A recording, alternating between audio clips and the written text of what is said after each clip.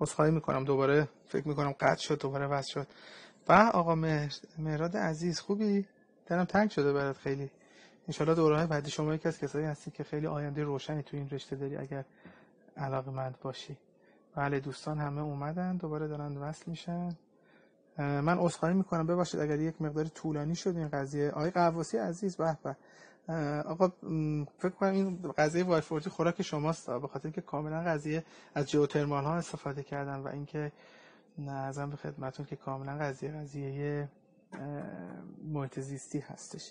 من یه پیغام بهشون بدم که ایشون ببینم بالا هستن یا نه. وای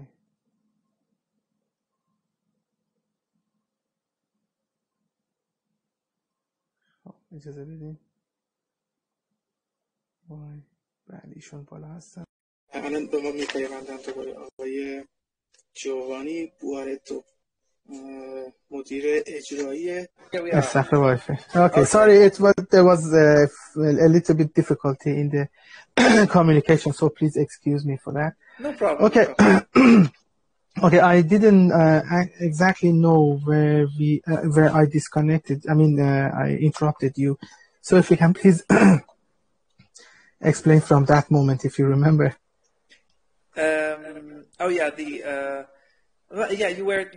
You have to translate. Yes, I was doing the translation. Sorry. Yeah. من عرض کردم اونجا بله هتلی هست امکانات هست میتونن استفاده بکنن دوستان اگر حالا قسمت شد تونستن تشریف ببرن و اینکه میتونن از اون در اصل جنگلی که اون پشت هست از هم فضای به قول معروف مناسبیه برای تمرین کردن هم فضای مناسبی برای به آرامش رسیدن و اینکه بعدش هم میتونن از توی استخر هم استفاده بکنن. Okay, for the final question, how much is the cost for a freediving course from beginner to master? And is there a possibility for other instructors to have freediving courses in the deepest pool on planet Earth? It is possible. Everybody can come if you are a beginner without a certification, or if you are an instructor with your group, or if you want to be instructor, if you want to do all the career to become instructor. So, if you want, I can tell you the prices, but the prices are for a free diver. In Y40, we teach right now PADI free dive. And we have a 3-level, free diver, advanced free diver, master free diver. And then you can be instructor free diver, instructor advanced free diver, and then instructor that you can teach all the level. PADI is made like that. So for the free diver, the cost is €370. And there are 6 lessons theory and 6 in the water. For advanced free diver is 480, 8 theory, 8 in the water. And for the master is 590, 8 in the water and 8 theory. Of course, deeper you go, the challenge is not only to touch the bottom, but also to practice. Because what we say normally is that everybody can be a free diver. Doesn't matter the level, but let's say the first level is reachable for everybody. It's difficult to not be able to do that. But for the master free diver that is from 30 to 40 meter, it's challenging because the equalization change. And in this case, in Y40, we collaborate with the two top teacher of equalization, Andrea Zuccari and Federico Mana. They are both very well recognized because of the way of they teach how to equalize. You know them? Yeah. And so these are the steps. If you want to be instructor, it's also possible. In this case, there are many things that open. If you are already instructor and you want to be PADI instructor, is a way. Or if you want to be instructor, means the career from zero to be instructor. There are different levels. Now, I don't know if if I have to tell all of this or it's enough. No, that's good. I think that's enough for it because I don't know. One more thing. You said that if, for example, a freedive instructor comes from another system, it can be arranged with the pool to have the sessions inside the water. Yeah, very easy. And the responsibility is with the instructor himself. Yeah, the responsibility of the class. The responsibility of the class is on the instructor himself. Yes, it is on the instructor. We have to fill different forms, okay? And a form before enter, it says, I am an instructor, I'm taking care of my student, and I respect the regulation of Y40. Ah, okay. Okay. I filled the form. I mean, I remember the form. Yeah. And Marco told me that if you come up and you black out, you cannot come for a couple of, I think months it was, over for a year. He didn't tell you one thing. Yes. Okay, that of course, if you black out, you are out for 1 year. Because the safe is the most important issue in Y40. Every instructor that comes, even if he is responsible directly for his student, Y40 is responsible for the general service. For the group. And also for the other people in the water. So one thing that Marco didn't tell you is not that you are out for 1 year. That is sad, but not painful. But is how he wake you up from the blackout. Is not sad, is painful. Okay, yeah, with the slaps.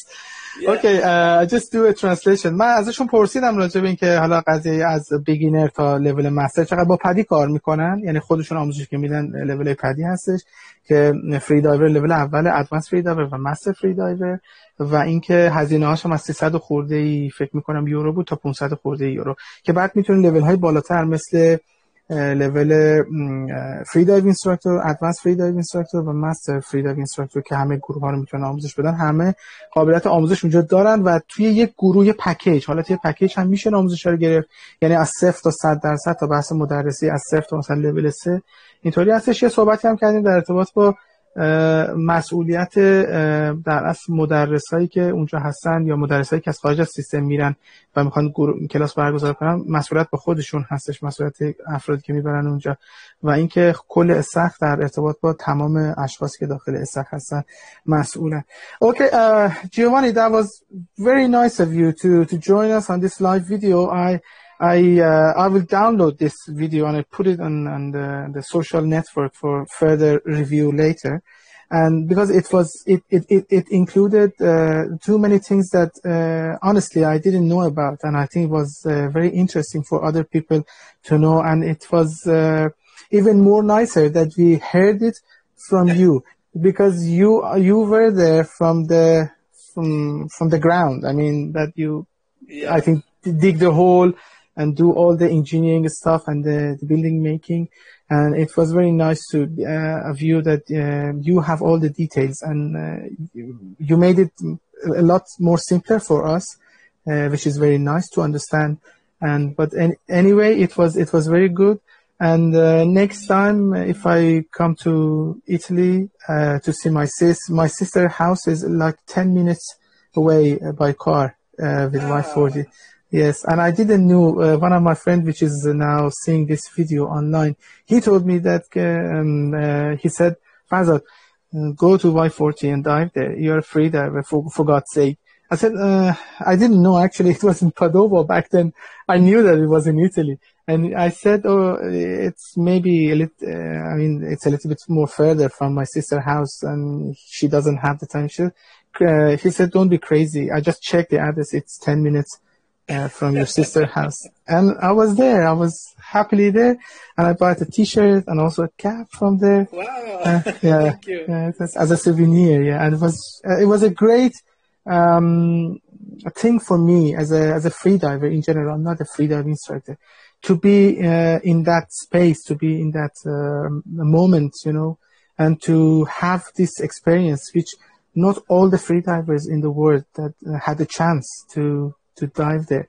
I recommend to everyone that can reach to Italy, go to Padova to Y40, please do it.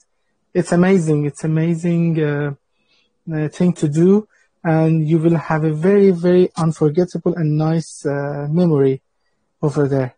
And Nice. it's very nice, actually. Thank you. It's a pleasure to hear these words, because are the emotions you live there. And Y40, what I like to say, it's an incredible structure, and now we are referment for this kind of facility for everybody else who wants to do that. And this is something that we need to consider and point out. In the same time, Y40 has a heart. I love to say that it grew under a good star, because people that builded it, they knew that they were doing something different, something special. Even the carpenter that were used to work for our company because they enlarged the hotel or whatever, but they have a different eyes during that year. They knew that was something different. The people that are working inside were very united, and we are not many, but very young, enthusiastic. We like to meet people. So the place is also filled with these good emotions. And we like when people come. Of course, is our business. Of course, we live because of that. But we are inspired by that every day. And that I have to thank you, in this case, again, my father, because he was able to keep the dream inside of himself for 40 years. And then he did something that is good for my future and good for so many people that I wouldn't imagine. So I'm very happy to hear that from you, because it is the inner part, the deeper part of Y40. I want to say the deep joy of Y40 is exactly what you said. Yes, thank you so much to be so kind and to tell that. I just do a quick translation for the audience. And if you would like, I mean, it has been a little bit a long session with you that we had today. But if you like, you could answer maybe some of the questions that people ask that you said earlier yourself. So if you want to answer them, so it's been it's an honor that we take your time to answer those questions. I'll just do a quick translation, then we come back to you. And if you want to answer a few questions, then I do the translation just as a translation. My questions are done. Okay. I'm happy enough. Okay. دوستان من از بهشون گفتم که واقعا تجربه خیلی خوبی بودن در استقر وای فورتی و دایو زدن اونجا، و واقعا پیشنهاد کردم به دوستانی که امکانش هست میتونن برن اونجا و از اون فضا استفاده بکنن، حتما این کارو بکنن. بسیار جای لذت بخشیه و بسیار تجربه متفاوتی هستش. ایشون گفتن که ما شاید تعداد زیادی اینجا نباشیم که خواستیم اینجا در اصل راه بیفته درست باشه، و یک ایده بود تو سر پدر من برای 40 سال متوالی که بالاخره عملی کردن. میگه علتش هم به خاطر که یک کار نوین و جدید بود و اینکه خیلی مورد استقبال مردم و مورد استقبال دیگران قرار گرفت. من ازشون خواهش کردم اگر ایشون مایل هستن حالا سوالی اگر میخواین بفرمایید به انگلیسی که ایشون بتونن جواب بدن، من کار ترجمهش رو انجام میدم اگه قابل بدونین که okay, back to you if you want to answer any of the questions. Would be appreciated. Some questions were in Arab, so for me it was difficult. Probably questions, or I don't know. Because if you know that there are some questions, maybe 1, 2 I can answer, and then what I've seen before, it was about the different depth of Y40. Yeah, that's a nice thing to know. Yes. Yeah, Y40 was designed to let people begin and learn step by step how to free dive and scuba dive.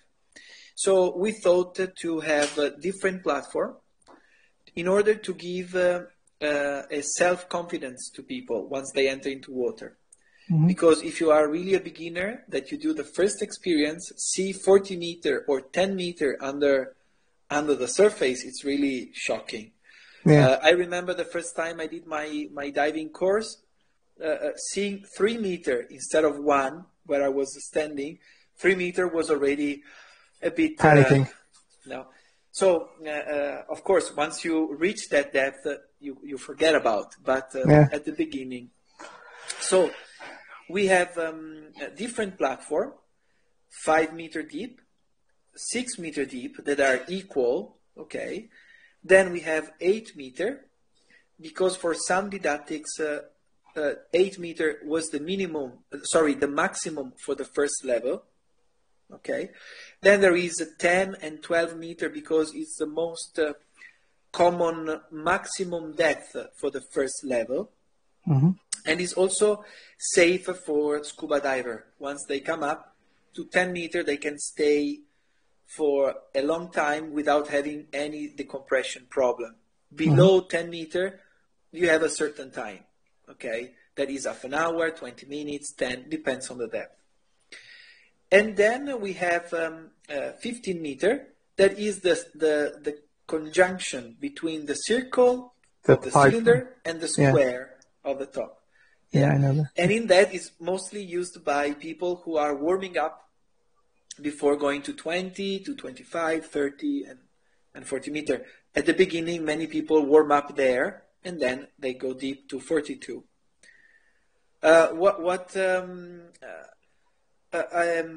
Another thing we added 3 years ago, was the mirror.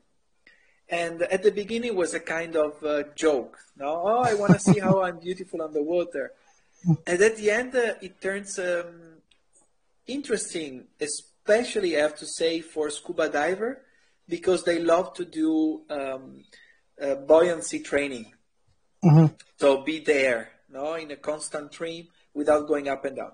So they see themselves, how they move the fins, how they have the body underwater, what normally is difficult to see. And once you see from the video, is always after. You cannot correct in the moment, you know. So it's an old technology, but very useful nowadays. Exactly. Yeah.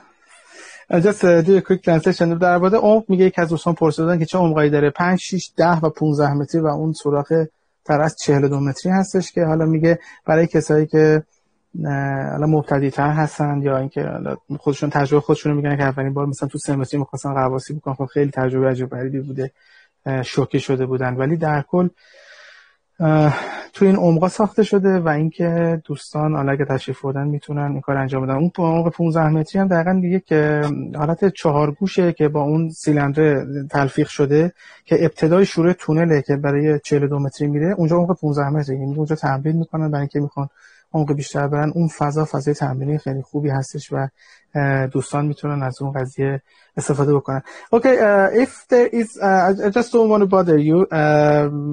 I think it's dinner time, maybe it's past dinner time for you.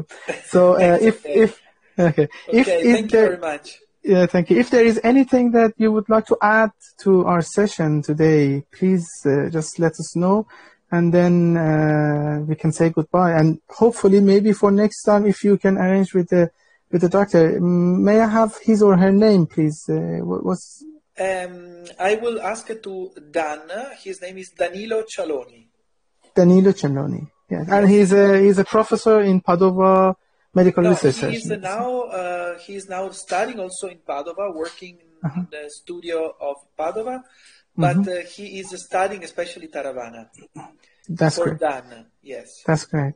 If we can have him for another session, maybe it will be great. I mean, for the rest of the world also to know about this thing, because that was I knew that there may be like the thing that happened to what was his name, the deepest man on earth. I just forgot his name. Herbert Nietzsche. Herbert Nietzsche, yes, because he had he was doing one record dive past few years ago, I think, and he had this decompression sickness, and he was badly sick. He was in the hospital, I think, for few weeks, I guess. Maybe he has been doing yes, it happened to him. He was supposed to stop for some seconds at 10 meter deep, at the depth of 10 meters. When he came up, there is always this debate. He said that he was, of course, annoyed by the nitrox, but conscious, very slow on the movement because it was under a kind of narcosis. Okay. And the safety diver decided to take him to the surface. Was the right choice? Was the wrong choice? We cannot say. Of course, he got problems because of this very fast change of pressure from 10 to 0, and maybe even before, because of before. But anyway, thanks to these pioneers, we are knowing more. What we do is give Y40 almost for free for this researcher, because what we want is to let people know how to be more safe while they practice their passion. And in the same time, these are very difficult studies in the open sea, because there are waves, because the temperature changes, because the body changes, because the hot sun might also change the effect. Now you wear the diving suit for 1 hour before diving, your body is under stress. In Y40, you walk in the swimming suit, you enter into water, you do the experiment, you come out, you go to the laboratory, they do all the blood injection, and then exams, all the pressure, oxygen analysis, all in the moment you go out, or even better, while you are underwater. So, yeah, which is possible in Y40. I'll just do a quick translation. من سوال کردم در ارتباط با همون قضیه آقای هربرت نیچ که امیرترین مرد دنیاست، همین بیماری فشاری که مربوط به غواصان آزادی توی آخرین اتمپتشون یا همون تلاششون برای افزایش رکورد جهانی داشتن انجام دادن، دچار همین بیماری فشار شدن که ایشون میفرمان که تحت نیتروژن نارکوسیس یا همون مست نیتروژن بودن زمان که از ظاهر برگشتن و نمیتونستن تو اون 10 متری که باید حالا به آهستگی بیان رو سطح آب بمونن، تصمیم گرفتن که غواصان سیفتی بیانش رو سطح و این اتفاق براشون افتاد که چند هفته من اطلاع دارم بستری بودن و حالشون هم خیلی بد بود. حالا تحقیقاتی که دارن میکنن، من خواستم که این آقای دکتری که روی این قضیه تحقیق میکنه توی دانشگاه پادووا که دانشجو هم مثلا نظر دانشجو رشته دکتر هستن اونجا، ازشون بخوام که تشریف بیارن و اینکه راجع به این قضیه که خیلی موضوع جالب میتونه باشه و یک در اصل موضوع بسیار جدیدی توی بحث غواصی و تحقیقات دارش انجام میشه، بیان ما بتونیم سشن دیگه باشون داشته باشیم اگر حالا دوستان موافق هستن که خیلی عالی میشه. Sorry, I don't know if you find Persian language annoying or not to your ears. Okay. Nice to hear. Okay, that's my pleasure. That's great. Okay, if there's anything to add, please let us know, or otherwise we just wish you good luck, and we hope that you keep on going the good job that you have been doing past years, and be giving services to all free divers, and make Y40 a very happy place for divers and also for free divers like me. So thank you very much for inviting me to talk with you in this live on Instagram. For me, it's an honor to have the possibility to share the passion we have with people very passionate as you are. And I hope to see many people as possible in Y40 to enjoy the place, and maybe we enjoy an aperitif together after that. And be safe, stay at home if you can, as we are doing, because this is a very weird period, because we all have to smile to the future. And then we'll keep in touch for the next meeting. Okay? That's great. Thank you so much for your time. And beside all the Iranians, I wish you luck. And we hope to see you as soon as possible for the next session online, maybe with the doctor to talk about the other subject. And there's also I just had a session I just had a session with Oli Christian, if you know him in person or not. And that session was also very nice. He attended our live show. I don't know if he's online now or not, but I just want to thank him again for having a great talk, just like yours, that you give us your time. It was also very amazing, and we hope that it happens more and more. for the Iranians to see how it's going on outside Iran and to know more about the new stuff, which is a very nice thing to know about. Okay, if you Thank want you. to just say goodbye or anything else, please.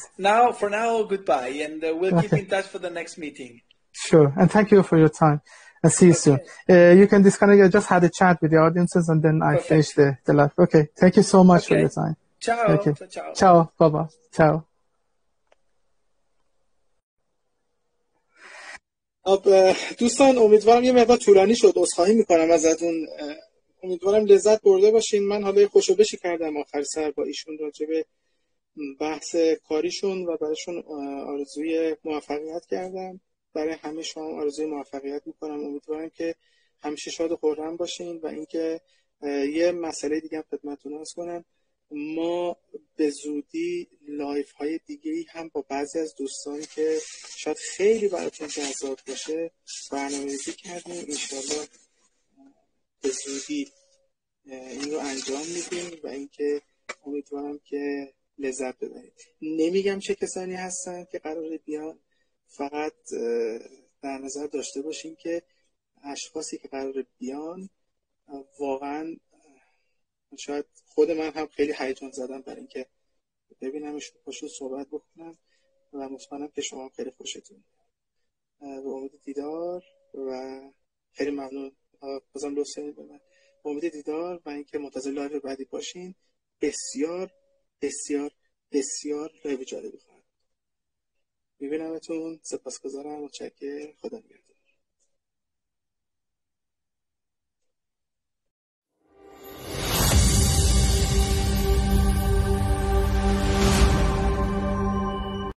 سلام مجدد بچه‌ها و می‌خوایم درس ریاضیمون رو با هم دیگه ادامه بدیم. دفعه قبل جمع و تفریق کسر رو یاد گرفتیم.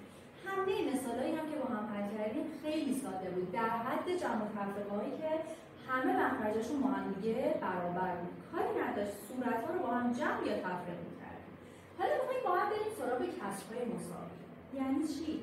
یعنی اینکه من دو تا کسر رو بتونم قیاس بکنم با هم دیگه و وسطش علامت مساوی بذارم. بچه‌ها کسرهای مساوی یه سری نکات داره که باید بهش دقت بکنید. میگم اگه صورت و مخرج یک کسر رو توی یک عددی غیر از صفر، یعنی صفر رو ضرب نکنیم، چون اگه صفر ضرب بکنیم جواب همیشه میشه صفر.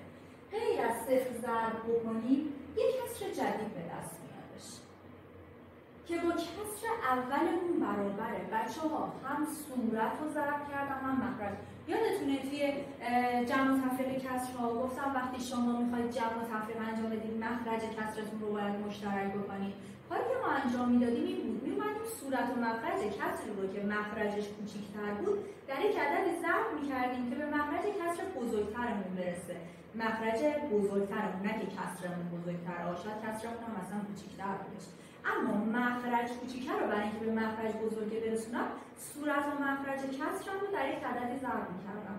بچه‌ها این کار من یعنی که باعث می‌شد اون کسره تغییر نکنه، فقط که کسر مساوی برای اون نوشتم که بتونم با اون یکی کسر جمعش بکنم. اینجا هم همینو میگه، یعنی میگه صورت و مخرج وقتی توی یه عدد ثابتی ضرب بکنید کسری که به دست میاد ممکنه که توی ظاهر به نظرتون برسه یک عدد متفاوتی، اما نیست. دقیقاً همون کسریه که شما بهتون داده شده بود. یعنی الان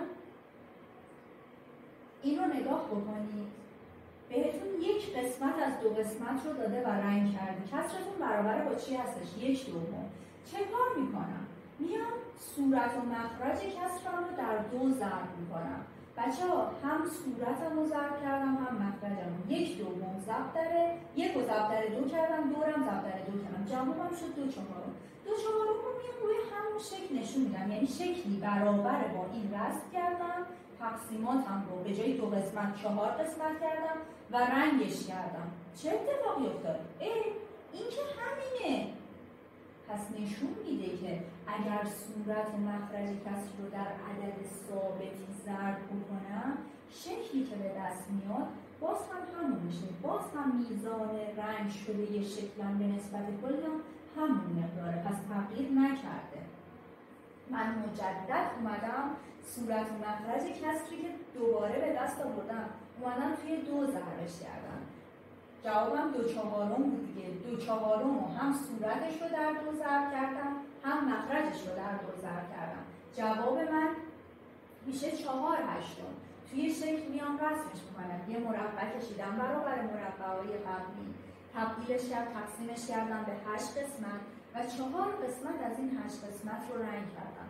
بچه نگاه بکنید آیا این با این با هم برابر نیست؟ برابره.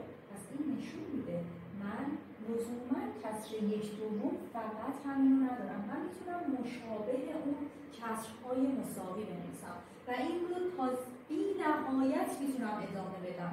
بچه فقط هم لزومی نداره در 2 ضرب کنید، شما در 1000 ضرب کنید، در 3، در 5، در 10، در 500، در 256، در 3596، در هر چیزی که دوست دارید ضرب بکنید.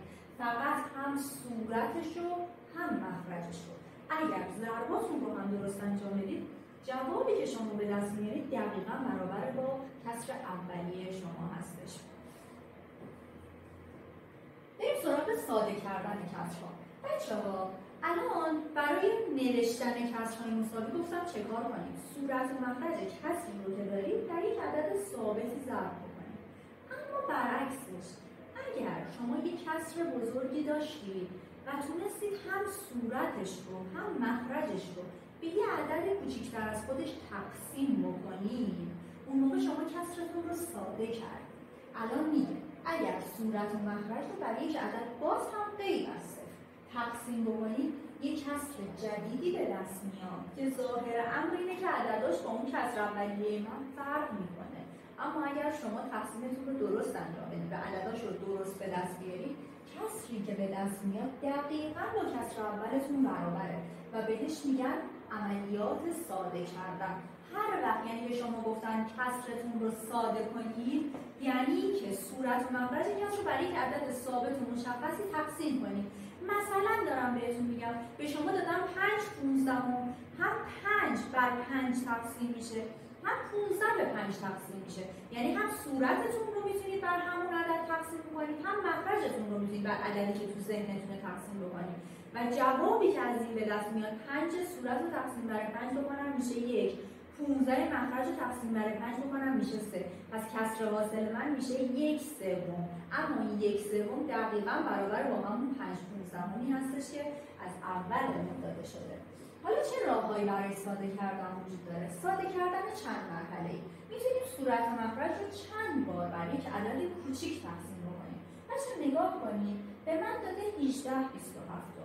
خب من نمیدونم 18 و 27 دقیقاً به چه عددهای ساده میشه. از عددهای کوچیک شروع میکنم. خب میگم یک خب میخوره، ولی تقسیم بکنم که چی بشه؟ 18 به 1 میشه 18، 27 به 1 میشه 27.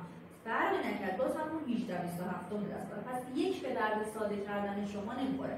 0 هم که بهمون گفته نباید اصلا انجام بدیم. حالا 0 رو بعداً میفهمید که چرا اصلا نباید انجام بدید. علاوه بر اینکه کلاً تأثیری نداره، مخرج کسر رو هیچ وقت نمیتونید شما 0 بگیرید. این شد 18/27. 2. خب 18 به 2 ساده میشه، 18 به 2 تقسیم میشه، اما 27 که زوج نیست، پس 27 به 2 تقسیم نمیشه. برم سراغ 3. خب 18 به 3 میخوره، 3 6 تا میشه 18 تا. 27 هم به 3 میخوره، پس 27 هم به 3 تقسیم میکنم. 18 رو به 3 تقسیم کردم میشه 6، 27 رو به 3 تقسیم کردم میشه 9. پس کسر من در اومده 6/9. ببینم دوباره هم میتونم تقسیم بکنم. 6 رو به 3 تقسیم میکنم، 9 هم به 3 تقسیم میکنم. بله میشه، ولی مثلا به 2 6 به 2 تقسیم میشه، اما 9 به 2 تقسیم نمیشه، پس 2 هم به دردم نمیخوره. باز دوباره اومدم به 3 تقسیم کردم، جواب من شد 2/3. دیگه 2/3 ساده تر از این نمیشه. پس من یک کسر رو با تقسیمات متوالی انجام دادم و به کوچکترین حالت ممکن، به ساده ترین حالت ممکن تبدیلش کردم. میگم کوچکترین منظورم کسر تغییر نمیکنه، ما عدداش به کوچکترین عددهای ممکن میرسه. قسمت دوم ساده کردن یه مرحله‌ای هستش. ساده کردن یه مرحله یعنی چی؟ یعنی که من از اول اینقدر ضرب و تقسیمم خوب هستش که تشخیص بدم 18 و 27 به چه عددی ساده میشه. 18 که به 9 میخوره، 27 هم که به 9 میخوره. پس من چرا باید برم به 3 تقسیم بکنم؟ میام از اول به 9 تقسیم میکنم. 18 رو به 9 تقسیم بکنم میشه 2. 27 رو به 9 تقسیم بکنم میشه 3. پس کسر 18 27 ساده شد و به کسر 2/3 رسیدم. بچه‌ها هم به روش دوم هم به روش اول به کسر 2/3 رسیدم. پس اتفاقی که افتاد، چه شما از روش تقسیم‌های متوالی انجام بدید، چه تقسیمتون رو از اول با عدد بزرگتری انجام بدید، جواب حاصلتون برابر با یک عدد مشخص هستش. پس الان کسرها رو به هر دو صورت میتونید با هم دیگه ساده بکنید. الان توی شکل رو نگاه بکنید. این الان ساده کردن چند مرحله‌ای رو نشون میده. 1 2 3 4 5 6 7 8 9 10 11 12 13 14 15 16 17 18 قسمت از 27 قسمت رو رنگ کرده. یعنی کسر 18 27 رو بهتون داده. حالا اومده 18 27 این خطاش رو برداشته. نگاه بکنید. جواب شما شد 6 قسمت از 9 قسمت. و حالا اومده وسط‌های اینا رو حذف کرده. نگاه بکنید. اینا رو یعنی 3 قسمتش رو یه تیکه حساب کرده. این 3 قسمت با این 3 قسمت با این 3 قسمت 3 تیکه مجزا بهتون داده و نهایتاً کسری که به شما داده 2/3. بچه‌ها آیا ظاهر شکلاتون سطح رنگیش تغییر کرده؟ نکرده. فقط اون خطهای اضافه یا تقسیم بندیاتون اومده کمتر کرده. مثل اون مسئله مربوط به تانگرامی که بهتون داده بود. ما در آوردیم 2/16. ارشیا گفتش که خانم من در آوردم 32. گفتم اشکال نداره، شما نوشتی 32 چون به تقسیمات کوچیکتری تبدیل کرد. یعنی تقسیمات واحداش کوچیکتر بوده. چه اتفاقی افتاده بود؟ اون موقع به جای 2 قسمت از 16 قسمت 4 قسمت از 32 قسمت رو داشتش. پس اون هم مفهوم کسرهای مساوی هستش. اینجا هم همینطور هستش. پس الان کسر 18 27 با 6 نهم و با 2/3 با هم دیگه برابر هستش. بریم سراغ فعالیت هامون. در سال گذشته یاد گرفتید به کمک شکل کسرهای مساوی بنویسید. برای شکل‌های زیر کسرهای مساوی بنویسید. الان این شکل یک قسمت از 2 قسمته. این 2 قسمت از 4 قسمته و این 4 قسمت از 8 قسمته و تمام این 3 تا شکل هم با هم دیگه برابر هستن. 1/2 برابر است با 2/4 و برابر است با 4/8. شکل بعدیتون نگاه کنید بچه‌ها، شکلاتون دقیقاً مثل هم دیگه است. قسمت‌های رنگیش هم همون میزانه. یعنی قسمت‌های رنگیش هم اضافه و کم نشده. سطح رنگیتون برابره. شکلاتون هم که دقیقاً مشابه همه. این کسر 1/3 رو نشون میده، این کسر 2/6 رو نشون میده و این کسر 3/9 رو نشون میده. بچه‌ها بیاید یه دقیقه نگاه بکنید. فرض بکنید شکل نداشتیم. من چجوری باید برسم به اونا؟ به شما گفتم برای نوشتن کسرهای مساوی کافی هستش صورت و مخرج کسر رو در یک عدد ضرب بکنید. الان 1/3 رو من صورت و مخرجش رو در 2 ضرب کنم. 1 2 تا 2 تا 3 2 تا 6 تا. پس کسر من میشه 2/6. حله توی شکل هم دقیقاً 2/6 دارم. حالا بیام دوباره کسرم رو در 3 ضرب کنم. 1 3 تا 3 تا 3 تا 9 تا 3/9 همون 1/3. بچه‌ها پس همیشه نیازی به رسم شکل ندارید. حالا اومده رسم شکل کرده شما مفهوم کسرهای مساوی رو یاد بگیرید، ولی میتونید این کسرها رو تا بی‌نهایت در عدد دلخواه خودتون ضرب کنید. ولی به نظر من برای نوشتن کسرهای مساوی بهتر از عددهای کوچیک ضرب کنید. در 2 در 3 یه بار اینو در 2 ضرب کن، یه بار اینو در 2 ضرب کن، یه بار اینو در 3 ضرب کن، یه بار اینو در 3 ضرب کن. شما وقتی کسرهای مساوی رو هم در عددهای متوالی ضرب کنید، کسرهای حاصل همه میشه مساوی با همون کسر اولتون.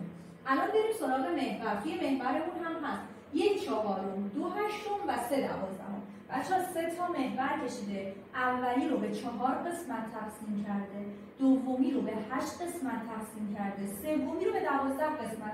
همش از یک جا صفر شروع میشه و در یک جا یک تموم میشه. فقط تقسیماتش رو برداشته، تعدادش رو بیشتر کرده. توی اولیه یک قسمت از 4 قسمت شده اینجا. تو دومی هم 2 قسمت از 8 قسمت دقیقاً شده اینجا. تو سومی هم 3 قسمت از 12 قسمت دقیقاً شده اینجا. پس با محور هم کسرهای مساوی رو میتونیم نمایش بدیم. فقط کافیه هر واحدمون رو به تعداد مخرجمون تقسیم بکنیم. و شکل آخرمون این 3 قسمت از 5 قسمت رو بهتون داده، این 6 قسمت از 10 قسمت رو بهتون داده و این 9 قسمت از 15 قسمت رو بهتون نشون داده. بچه بیایید نگاه بکنید.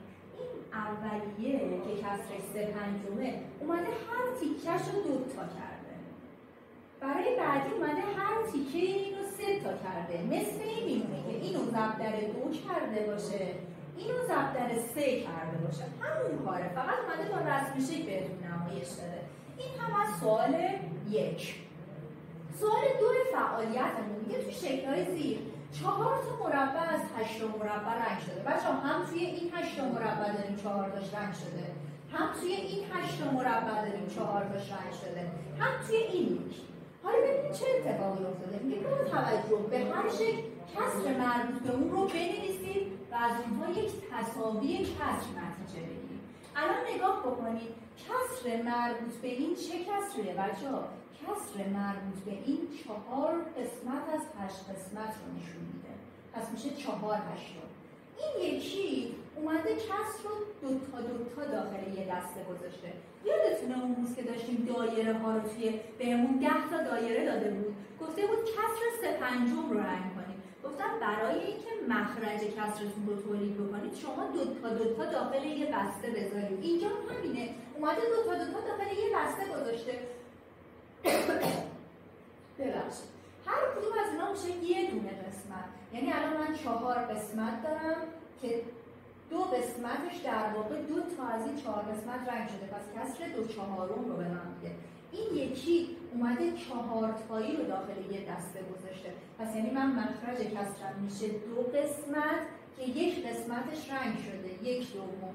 و دارم میبینم 4/8، 2/4 و 1/2 کسرهای برابری هستن با توجه به نمایشی که داره به ما میده. پس در واقع این 3 تا کسر با هم دیگه برابر هستن. 4/8 مساویه با 2/4 و مساویه با 1/2 هستش.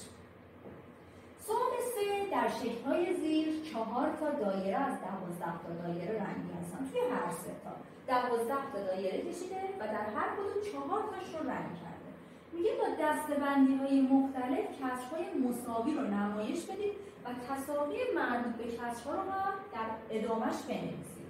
الان بچه‌ها این در واقع 4/12 من هنوز تقسیم نکردم و به همین صورت می‌نویسم. یعنی 4 قسمت از 12 قسمت رنگ شده هستش. این یکی رو میام من تقسیم بندی می‌کنم. 2 تا داخل یه بسته میذارم. 2 قسمت از این 6 قسمت در واقع رنگ شده، 2/6. و شکل بعدی رو برمی‌دارم 4 تا داخل یه بسته میذارم و 1 قسمت از این 3 قسمت رنگ شده و در تمام اینها میبینم که قسمت رنگی من نسبت به کل شکلم با هم برابره. پس در واقع 4/12 با 2/6 با 1/3 با هم دیگه برابر هست. میگه تساوی 2/3 مساویه با 4/6 رو با رسم شکل مناسب نشون بده. یعنی یه شکل بکشید که نشون بده 2/3 همون 4/6 یا برعکس. من الان این شکل 2/3 رو رسم کردم. یه مربع یه مستطیل کشیدم به 3 قسمت تقسیم کردم، 2 قسمتش رو رنگ کردم. در واقع همین شکل رو کشیدم فقط به 6 قسمت تقسیم کردم و 4 قسمتش رو رنگ کردم. دارید می‌بینید تو نمایش سطح رنگی شکلمون در واقع با هم دیگه برابر هستش. پس 2/3 با 4/6 برابر هستش. و مانند نمونه 2/3 هر شکل رو رنگ کنید. الان شکل اول رو بهمون داده، 2 قسمت از 3 قسمتش رو رنگ کرده. به عنوان نمونه این شکل خودش 3 قسمت داره، 2 قسمت از 3 قسمتش یعنی این شکل هم خودش 3 قسمت داره. خب 2 قسمتش رنگ کردن کاری نداره. اما این شکل 6 قسمت داره. پس برای اینکه تقسیم بشه به 3 قسمت شما 2 تا باید داخل یک بسته قرارش بدید.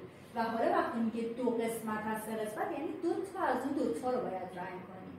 نگاه بکنید بچه‌ها، من هر 2 تا رو داخل یه بسته گذاشتم و 2 قسمت از هر کدوم اونها رو رنگ کردم که یه دونه بستر 2 تا داره، اون یکی بستر هم 2 تا داره و وقتی من 2 بستر رو میخوام رنگ کنم مجموعاً 4 تا مثلث رنگی دارم. اینجا هم همینطور نگاه بکنید بچه‌ها، من وقتی میخوام 3 دسته داشته باشم 9 تا دونه رو بخوام تو 3 دسته تقسیم کنم، یعنی هر دسته من 3 تا باید داخلش جا بشه و 2 تا از این دسته 3 تاییام رو رنگ کردم. 3 تا داخل یه بسته یا پکیج قرار دادم. 3 دسته مجزا دارم. 3 دسته مجزایی که به من داده رو در واقع 2 دسته‌اش رو رنگ می‌کنم. توی شکل‌های بعدی هم دقیقاً همینطور 6 تکه دارم برای اینکه به 3 دسته تقسیم بشه 2 تا میشن یه دسته و در واقع 2 تا از اونها رو رنگ می‌کنم. شکل بعدی من هر 4 تا رو داخل یه بسته میذارم تا 3 تا بسته یا 3 تا دسته مجزا ایجاد بکنم و 2 تا از دسته هامو به طور کامل رنگ کنم و شکل آخرم هم که کلاً 3 قسمت داره و 2 قسمتش رو رنگ میکنم. 1/3 از 24 تا دانش آموزان کلاس به رشته والیبال علاقه‌مند هستن. بچه‌ها 1/3 از 24 تا، یعنی ما 24 تا دانش آموز داریم، باید به 3 دسته مجزا تقسیمشون کنیم. یه دونه از اون دسته ها در واقع جزو دانش آموزان علاقه‌مند به رشته والیبال هستن. میگه توی این کلاس چند تا دانش آموز به والیبال علاقه‌مند هستن؟ الان من شکل کشیدم، نگاه بکنید. این در واقع شکل کلی من هستش. 24 نفرم توی این دسته توی این شکل قرار میگیرن. وقتی میگه 1/3 یعنی شکلتون رو تقسیم بکنید به 3 قسمت. وقتی میگه 1/3 اونها یعنی یه دونه از این 3 تا رو در واقع رنگ می‌کنید. حالا می‌خواید ببینید این 24 تا وقتی که قراره بین 3 تا دسته تقسیم بشن، یعنی تو هر دسته چند تا دانش آموز قرار میگیره. پس 24 رو من تقسیم بر 3 بکنم میشه 8 تا دانش آموز. یعنی هر کدوم از اینها داخلش 8 تا دانش آموز قرار میگیره. خب پس الان وقتی این یه قسمت رنگیه یعنی چند تا دانش آموز علاوه من به والیبال بودن؟ معلومه دیگه، خب همون 8 تا. اگه 2 تا از دسته‌های 8 تایی من در واقع علاوه من به رشته والیبال بودن، یعنی 16 نفر علاوه من بودن. الان بین دانش آموزان من از 24 تا 8 نفرشون علاوه من به رشته والیبال هستن. اینجا نوشتیم. جلو نویسی مسئله رو هم هیچ وقت فراموش نکنید بچه‌ها. و در یک ظرف 6 عدد سیب وجود داره، 2 4 تا 6 تا سیب وجود داره. 3 تا سیب ها خورده شده. درستی هر کدوم از جمله‌های زیر رو توضیح بدید. بچه‌ها نگاه بکنید، من 3 تا از سیب ها رو خط زدم، یعنی 3 تا سیب رفتن دیگه، وجود ندارن، حذف شدن. یعنی 3 تا از این 6 تا برای ما باقی مونده. الان نگاه بکنید، یه 3/6 سیب ها خورده شدن. 1 2 3 تا از 1 2 3 4 5 6 تا خورده شدن. پس کسر 3/6 در واقع تعداد سیب‌هایی هستن که خورده شدن، پس در واقع اولی درست هستش. نصف سیب‌ها خورده شدن. بچه‌ها من 6 تا سیب داشتم، 3 تاش خورده شدن. خب معلومه نصفش واقعا خورده شده دیگه، پس این هم درسته. 1/2 سیب‌ها خورده شدن. بچه‌ها نصف مگه مفهوم کسریش همون 1/2 نمیشد؟ میشد دیگه، پس 1/2 سیب‌ها هم خورده شدن. کسر مربوط به سیب‌های خورده شده را در حالت‌های زیر بنویسید. اگر یک سیب از 8 سیب خورده شود، آن را با کسر جایگانی نشان بدیم. 1 دونه از 8 تا، پس میشه 1/8. 2 سیب از 8 سیب خورده شود، آن را با کسر 2/8 نمایش میدیم. 5 سیب از 8 سیب خورده شود، آن را با کسر 5/8 نمایش میدیم. و اگر 8 تا سیب از 8 تا سیبمون خورده بشه، آن را با کسر 8/8 که برابر با 1 هستش. یعنی شما همه اون چیزی که داشتید رو در واقع خوردید، یعنی کل شکلتون رو، یعنی یک واحد کاملتون رو خوردید و تمام شده. و فاصله خانه مرزیه تا مدرسه 3 کیلومتره. این خونه‌شون، اون مدرسه‌شون. فاصله شکلمون هم 3 کیلومتره. چه کسری از راه رو طی کرده؟ چه کسری از راه باقی مونده؟ بچه‌ها 1 کیلومتر از این 3 کیلومتر رو رفته. 3 کیلومتر بوده، 1 کیلومترش رو رفته. در واقع 3 کیلومتر تقسیم بر 3 بشه، در واقع میشه 1 کیلومتر، 1 کیلومتر، 1 کیلومتر. پس در واقع 1/3 شکلمون این میشه 3 کیلومترمون، تبدیل میکنیم به 3 قسمت مساوی و 1 کیلومتر رو حرکت کرده. توی نمایش محورمون هم در واقع داریم، توی نمایش شکلمون داریم میبینیم، یعنی 1 قسمت از 3 قسمتمون در واقع حرکت کرده. چه کسری از راهمون باقی مونده؟ بچه‌ها این 1/3 که حرکت کرده رفته. روی شکلمون داریم میبینیم 2/3 از شکلمون باقی مونده، یعنی برای طی کردن کل مسیر این یه تیکه رو که رفته تمام، این دوتا رو هم باید طی بکنه. چقدر دیگه مونده؟ 2 قسمت از 3 قسمتمون، 2 قسمت از 3 قسمت کلمون باقی مونده. 1 کیلومتر از 3 کیلومتر طی شده، یعنی 1/3 راه رو طی کرده. 2 کیلومتر از 3 کیلومتر باقی مونده، یعنی 2/3 از راهمون باقی مونده. و با رسم شکل یک کسر مساوی برای 1/3 نشون بدید. بچه 1/3 رو در واقع نشون میدیم روی شکلمون. بعد اومدم از این سمت به 3 قسمت تقسیمش کردم. بهتون گفتم دیگه برای تساوی کسرها گفتم وقتی کسرتون این شکلی ترسیمش می‌کنید، برای تقسیم بندی کردن میتونید عمودی رسم بکنید. اگر افقی عمودی، اگر عمودی افقی. الان من شکلم رو در واقع داشتم. نگاه بکنید.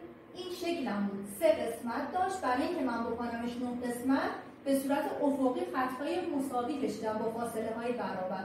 1/3 رو روش نشون بدم، یعنی این.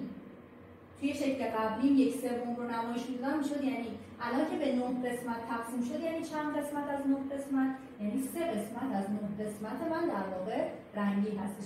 الان 1/3 رو توی این یکی هم بخوام نشون بدم، میتونم براش یه خط عمودی، یه خط افقی بکشم. میبینم 2 قسمت از 6 قسمت رنگ شده. گفتم بهتون این نمایش شکلشه. بخوایدم شما محاسباتی عمل بکنید، کافیه صورت و مخرج کسر رو در یک عدد ثابت ضرب کنید. توی مثال بالا صورت و مخرج کسرم رو در 3 ضرب کردم. توی نمونه پایین صورت و مخرج کسرم رو در 2 ضرب کردم. بهتون گفتم لزومی نداره عدد مشخصی رو ضرب بکنید، فقط بهتره برای اینکه محاسباتتون راحت‌تر بشه از عددهای کوچیک استفاده بکنید. و مانند سوال بالا برای کسرهای داده شده کسر مساوی بنویسید. این 1/2 یعنی شکلتون کلاً 2 قسمت داشته، حالا دیگه بکنیدش 4 قسمت. 1/2 یعنی این یه تیکه رنگ بشه دیگه. حالا وقتی بخواد بشه 4 قسمت، یه خط این ولی بچه شکلم رو نگاه بکنید، با رنگ‌های متفاوت خط‌های تقسیم بندی رو نشون دادم.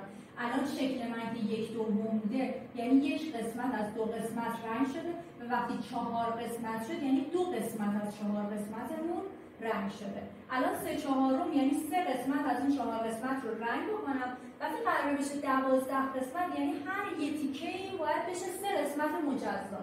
الان نگاه بکنید، هر یه تیکه شد 3 قسمت مجزا و 3/4 که در واقع توی شکل قبلیتون نمایش میدادید الان شده 9 تکه از 12 تکه. و توی بعدی 2/5 میخوای برسه به 15، یعنی که هر یه دونه این رو باید به 3 قسمت تقسیم بکنید. حالا چه این سمتی چه این سمتی فرق نمیکنه، به دلخواه خودتون. 2/5 یعنی این دوتا. حالا نگاه بکنید ببینید چه اتفاقی میفته. الان من از این سمت تقسیم بندی رو انجام دادم، همون دوتا شده 6 قسمت، یعنی 6 قسمت از 15 قسمت. و چیزی که بهتون توضیح دادم هم توی توضیحات اولیه هم توی محاسبات و شکلمون، شما عملا دارید اینجا یا عملیات ضرب انجام میدید روی صورت و مخرج کسر، یا عملیات تقسیم دارید انجام میدید.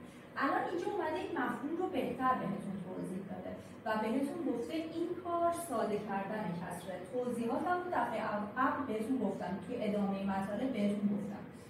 الان اینجا 2/5 رو داده، میگه در 3 ضرب کنید. بچه‌ها یادتون باشه فقط یه دونه‌شو نه، هم صورتتون رو در 3 ضرب کنید هم مخرج. 5 ضرب در چند شده 15 ضرب در 3. صورتتون رو هم در همون 3 ضرب کردید و شده 6. الان مثال بعدیتون رو نگاه بکنید، صورت و مخرج کسر رو بر 3 تقسیم کرده. پس فرق نمی‌کنه چه ضرب بکنید. برای اینجا به این مفهوم میشه کسرهای مساوی نوشتن وقتی ضرب می‌کنید، وقتی تقسیم می‌کنید میشه ساده کردن کسر. برای کسرهای مساوی صورت و مخرج در عدد ثابتی به دلخواه خودتون ضرب میشه. برای ساده کردن میتونید عملیات تقسیم رو انجام بدید. گفتم یا به یک باره بر یک عدد بزرگ تقسیم می‌کنید یا تقسیمات متوالی. به جای که مثلا بر 9 تقسیم بکنید 2 دفعه بر 3 تقسیم می‌کنید. فرق نمی‌کنه. توی مثالی که گفتم توضیح دادم. الان اینجا همینطوره. 6/15 رو بر 3 تقسیم کرد و شد 2/5. 2/5 هم از این ساده فرق نخواهد شد، چون 2/5 بر عدد مشترک دیگری نمیخورن که بخوام تقسیمش بکنم. 6/9 رو اومده میگه بر 3 تقسیم بکنیم. 6 رو بر 3 تقسیم بکنم میشه 2 و 9 رو بر 3 تقسیم بکنم میشه 3. پس 6/9 برابر با 2/3 هست و در واقع من کسرم رو ساده کردم. و آخرین هم که عملیات ضرب بود، 2/3 رو صورت و مخرجش رو در 3 ضرب کرد و حاصلتون شد 6/9. تاها میخواست حاصل جمع زیر را به دست آورد. اینجا در واقع میخواد یه دونه حاصل جمع دوتا کسر رو به دست بیاره. 1/2 به اضافه 1 شد. آموزگار برای راهنمایی اون این شکل رو رسم کردش. توضیح بده که تاها باید چه کسری رو به جای 1/2 بنویسه. قبل از اینکه اصلا بخواید محاسبات رو انجام بدید، من بهتون توضیح بدم این کسر رو، این شکل رو معلم چطوری بهش توضیح داده. بچه‌ها کسر اولم 1/2، یعنی یه مستطیل میکشم، به 2 قسمت تقسیم میکنم، یه قسمتش رو رنگ میکنم. نگاه بکنید، یه مستطیل کشیدم، به 2 قسمت تقسیم کردم، یه قسمتش رو رنگ کردم. کسر دومم میگه به اضافه 1/6، یعنی که من باید واحدم یکسان باشه دیگه. نمیتونم این 1/2 رو روی یه مستطیل این شکلی نشون بدم، 1/6 رو برم مثلا روی دایره نشون بدم. روی همین شکل 1/6 رو نشون میدم. برای اینکه 1/6 رو بخوام نمایش بدم، نگاه بکنید، این مگه 1/6 نیست. این دوتا رو روی همدیگه سوار میکنم. ببینید چه اتفاقی میفته. این در واقع تقسیم میشه و اون یک قسمت هم این آساس نگاه بکنید، 1/2 رو بر 3 ضرب کردم، 3/6 شد و اون 1/6 رو آوردم روش قرار دادم و نهایتا شکل شد همون شکلی که معلم به تاها داده بود. پس الان نتیجه گرفتید. الان 1/2 در حالتی که من تقسیم بندی هم رو انجام دادم برابر با 3/6 شدش و 3/6 رو اینجا نوشتم. توی جمع و تفریق کسرها یادتون دادیم، گفتیم برای جمع کردن باید مخرج کسرتون یکی باشه. من که 6 رو نمیتونم به 2 برسونم، پس کاری که شما باید انجام بدید اینه 2 رو باید به 6 برسونید. برای این کار باید چیکار کنید؟ 2 رو باید ضرب در 3 بکنید. فقط مخرج رو نه، صورتش رو هم باید در 3 ضرب بکنم. پس 1 ضرب در 3 شده 3، 2 ضرب در 3 شده 6. پس 1/2 میشه 3/6. کسر دومم که خودش رو می‌نویسم و حاصل جمعش هم میشه 4/6. توی محاسباتمون، توی شکلمون همگی نمایش عدد 4/6 هستش و جاهای خالی رو پر بکنید. 3/5 مخرج کسری که میگه باش مساویه شده 10. به نظرتون در چند ضرب شده؟ 5. خب ضرب در 2 شده 10 دیگه. پس صورتش رو هم باید ضرب در 2 بکنم. 5 که شده 10، 5 ضرب در 2 شده 10، 3 هم ضرب در 2 میکنم میشه 6. 2 شده 4، یعنی ضرب در 2 شده، پس 3 هم باید ضرب در 2 بکنم میشه 6. 4 شده 12، 4 3 تا 12 تا. 7 هم ضرب در 3 میکنم میشه 21. 7 ضرب در 2 شده 14، 3 هم ضرب در 2 میکنم میشه 6. و مانند نمونه حاصل جمع و تفریق‌ها رو به دست بیارید. اینجا دیگه اومده به شما مفهوم مخرج مشترک رو در واقع یاد داده. میگه 2/3 منهای 4/21، 3 رو باید به 21 برسونید. میگید 3 چند تا میشه 21؟ 3 هفتا. پس 3 رو ضرب در 7 کرده شده 21. فقط مخرج رو ضرب نمی کنید، صورت رو هم ضرب در 7 میکنید. 2 رو هم ضرب در 7 کرده شده 14. پس 14 21 منهای 4 21 مخرج یکیه، صورت ها رو از هم کم میکنید. 14 منهای 4 شده 10.